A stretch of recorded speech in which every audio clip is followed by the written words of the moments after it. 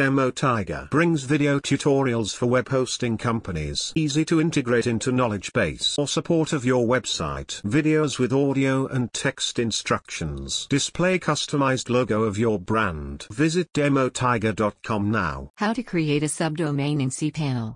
Log into your cPanel account. You will be on this page. Go to the Domains section and click on the Subdomains icon.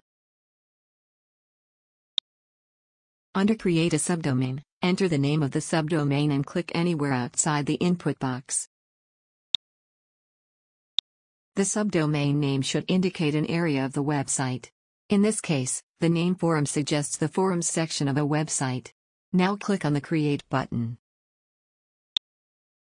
That's it, we have successfully created a subdomain.